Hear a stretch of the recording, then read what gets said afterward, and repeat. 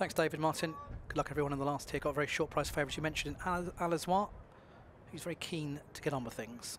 So they're walking in. They're off. Racing for the finale, the Racing TV Junior National Hunt Flat Race over 1 mile and 5.5 furlongs.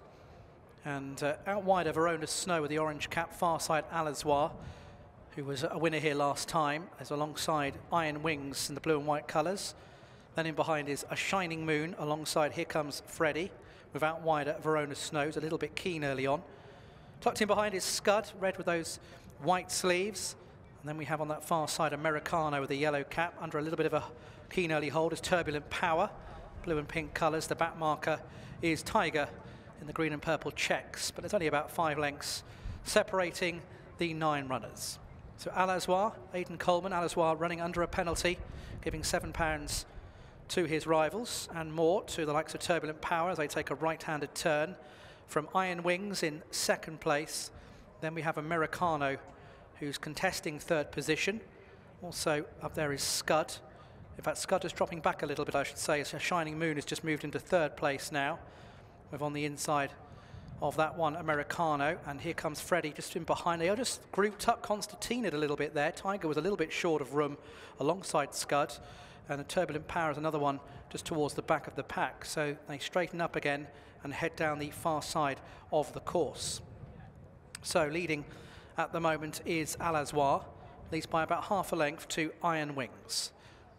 Then comes A Shining Moon and the striped cap, the black and orange, a little bit wider.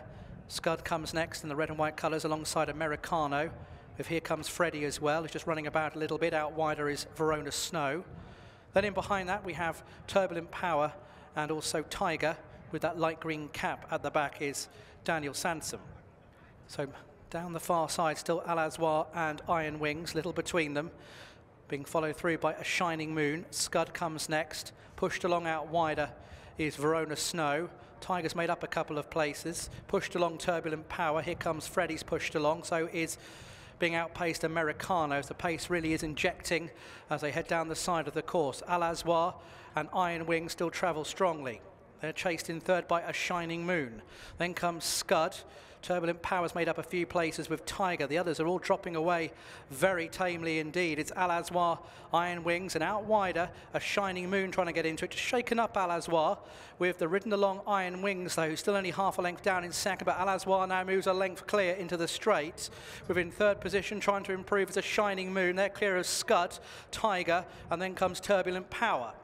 So Alazoir getting more vigorous in the saddle, Aidan Coleman. Here comes A Shining Moon now for Ben Jones. He's looking a big danger to Alazoir.